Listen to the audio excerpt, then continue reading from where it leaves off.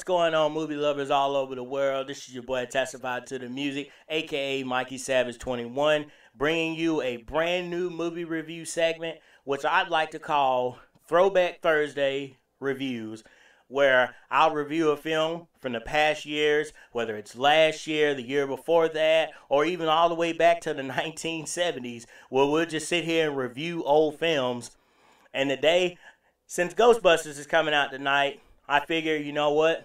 Why not do a Ghostbusters review of the old original version? So with that being said, let's jump straight into the review. Is headed for a disaster of biblical proportion. Real wrath of God type stuff. Exactly. Fire and brimstone coming down from the sky. Human sacrifice, dogs and cats living together, mass hysteria. Got your stick? Hold! Beat him up! Smoke it! Make him hard! Ready!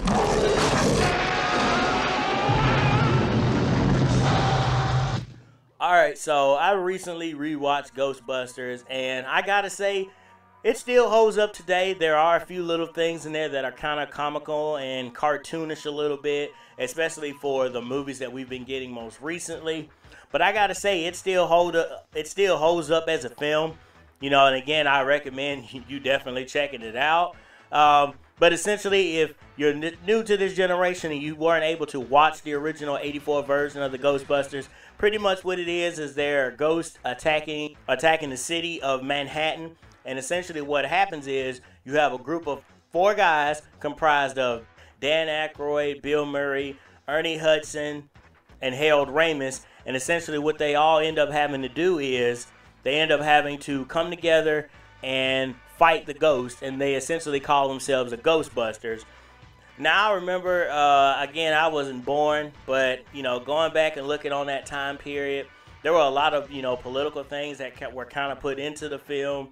You had the incompetent mayor who didn't know much or who didn't believe, which nowadays we do still have more skeptics about the paranormal and ghosts and things. But I'll get more into that later on in a different separate video. But you have characters in here who don't necessarily believe in ghosts. And then eventually down the line you have a character who gets possessed by what they call Zool. And then you also have the gatekeeper. And essentially what happens is when they get together, they're going to release this giant demonic demon that's supposed to come out and reign over the entire earth. And so it's up to the Ghostbusters essentially to stop them. So, for me, I loved Ghostbusters growing up as a kid. I thought it was an awesome film, along with the sequel, Ghostbusters 2. I was really surprised about how it somewhat still holds up a little bit. There are still a little bit of bits and things that go on in there that still might seem a little bit, again, cartoonish, especially once you get down to the end. But the cameo appearances are awesome. The acting is up to par. You know, it's goes along well with it. So I highly recommend going out and checking Ghostbusters out, especially if you're interested in seeing this new remake and you haven't seen the original. I definitely recommend you check this one out. But again, rating this, I gotta give the Ghostbusters a 5 out of 5. I mean, it's that great of a film. Now the only question is, will the Ghostbusters remake be a 5 out of 5? Well, my buddy and I are going to check it out tonight at a little early showing that they're having at the AMC Theater. So we're going to check that out. And so I'm hoping that it's not as bad, but I'm hoping that it's somewhat as good as the original. Because, again, there's a lot riding on this film. And, again, I want everyone to know my opinion before going into seeing this film. I have no problem with an all-female led cast. I have no problem with that. None whatsoever. Make it as diverse as you want to. What I care about are the characters able to essentially bring out the same acting potential that the original actors did, and can the director live up to what came prior to him. And again, the director of the old one, his name is Reitman, and then now you have the new guy who's coming in, Paul Feig, who's directing this remake with the all-female led cast. But I think it's going to be pretty good. Again, I'm keeping my mind open.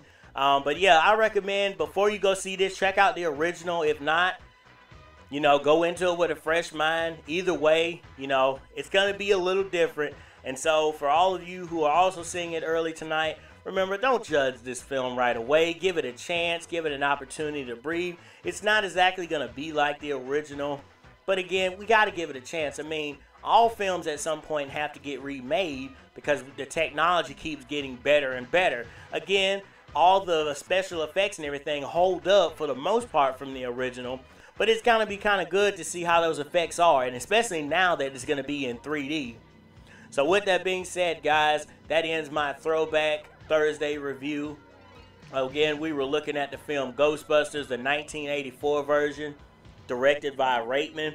Again, I highly recommend you check it out. Again, I give that a 5 out of a 5. It is a fantastic movie for its time. It spun a franchise that everybody has been talking about for years and years to come.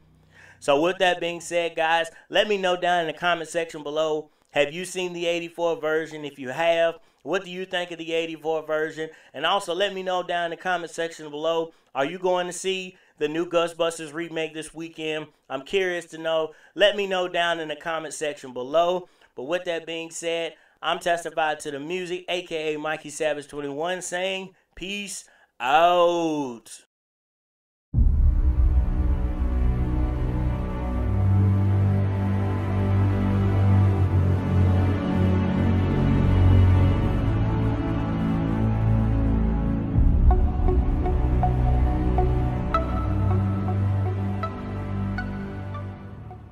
We came, we saw, we kicked it.